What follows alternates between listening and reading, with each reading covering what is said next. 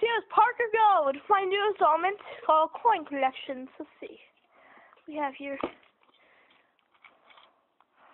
I'm doing this is my personal coin collection. Here is one. I think it says font. And it's from. Yeah, sorry. Macior. Japanese Zion. Okay, I can't read this right now. That's coin number 1 we're doing.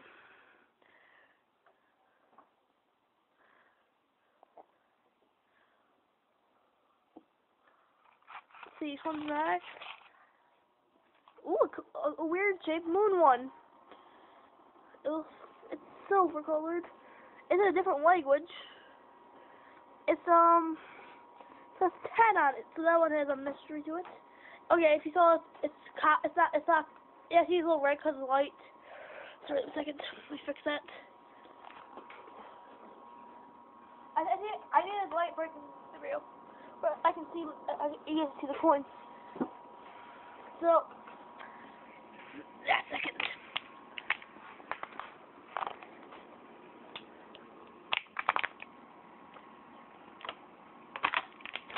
Sorry. Need something to drink. So, oh yeah, in case you want to know, they are real. Here's certificate of authenticity. Yeah.